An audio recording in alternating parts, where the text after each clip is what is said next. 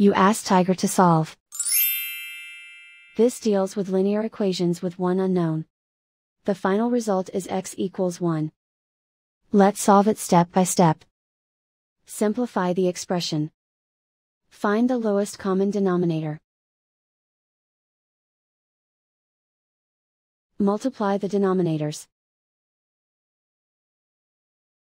Multiply the numerators. Combine the fractions. Combine the numerators. Find the greatest common factor of the numerator and denominator. Factor out and cancel the greatest common factor. Isolate the x.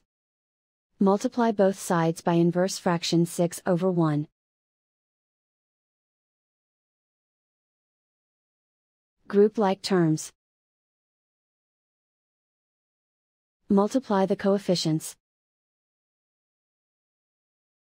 Simplify the fraction. Multiply the fractions.